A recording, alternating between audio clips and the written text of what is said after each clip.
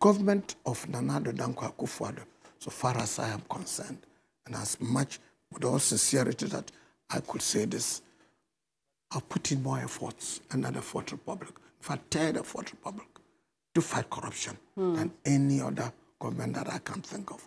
I'm being sincere. I see. Why? I'm saying that, how do you fight corruption?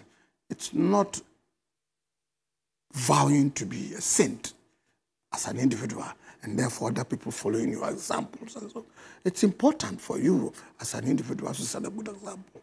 But the kind of institutions you put in place, kind of policies that you put in place, the policies with emphasis will fight the corruption for you. Digitization is one.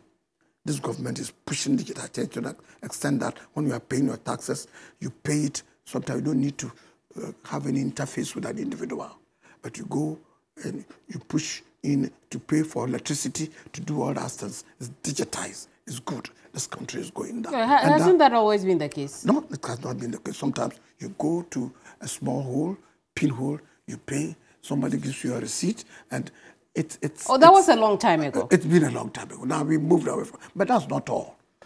This government, democratic institutions like IOCO, have given it more money than this country and the Fourth Republic has ever had.